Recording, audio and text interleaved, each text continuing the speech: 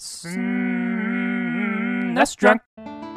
There aren't many roguelike games in the 16-bit era. Most of the ones that were made usually stayed in Japan, but this particular game, Mystery Dungeon Shiren the Wanderer for Super Famicom, has received an English patch, so it's playable for us English speakers today. I should also mention quickly, just in case you don't know what I mean by roguelike, it means a dungeon crawler where each dungeon is randomly generated for each playthrough. And yes, this is a Mystery Dungeon game, the second game in that series which is still going today, and has since spanned out into the Pokemon universe. The first game was actually Torneko's Great Adventure, Torneko being a merchant from Dragon Quest IV, but you don't need to play that one to get into Shiren the Wanderer. In the case of this game, it's a top-down action RPG complete with upgradable weapons, armor, items with towns and shops you can visit, and NPCs you can talk to gather information and find even more items. But the best way to describe this one is probably as a survival adventure game. You begin at level 1 with no equipment, no weapons, nothing. You just have to go exploring, collecting whatever you can, and survive as long as possible. And whenever you die, and you will die, you come back to the village you started at in the same predicament, and you have to start all over and go through a new set of randomized dungeons.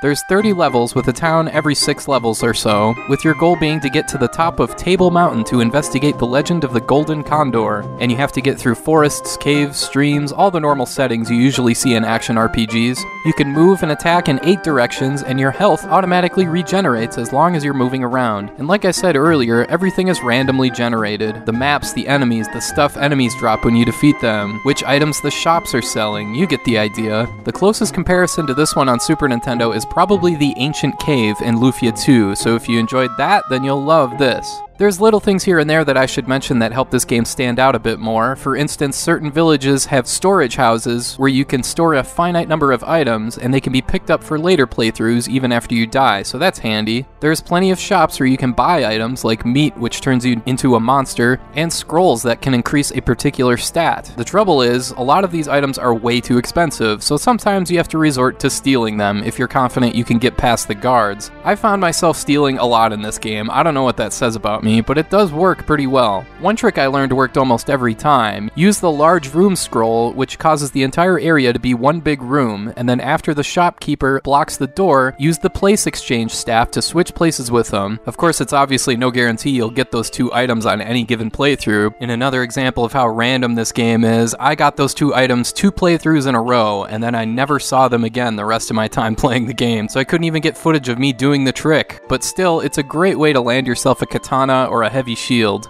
The thing is, if you get caught, a horde of guards come chasing after you, and they will be right on your ass until you either find the exit or until you're dead. There's just too many to fight at once. There's also random characters that join you occasionally for side quests, which is really cool. You already have Kappa, the talking weasel, that's that white animal thing walking beside you, but there's also Naoki the chef, for example, or the wandering chef. You can work at his restaurant for money, but we need to slay some monsters with him first to clear the areas. There's also a little girl you stumble upon so she can go home to her parents. There's this mysterious woman who blinds you. There's all sorts of chaos that can happen at any given moment. And that brings me to the difficulty of this game. Shiren the Wanderer is definitely not for everyone. This game can be brutally unfair and frustrating for all the wrong reasons. Well, depending on how you look at it. You can cruise through the first 10 levels, finding all sorts of cool stuff, then suddenly you hit the 11th floor and you're surrounded by monsters with like 80 hit points each, and before you know it, you're dead. Some people hate that, but I mean, hey, it's a roguelike. That's kind of what you sign up for when you play this one. Every single playthrough is a roll of the dice. Some people love that and really enjoy the challenge, and I have to admit, this game presents a challenge unlike any other Super Nintendo or Super Famicom game I've ever played. There's a certain kind of intensity and urgency to the gameplay that I like, and like I said, the name of the game is simply to survive.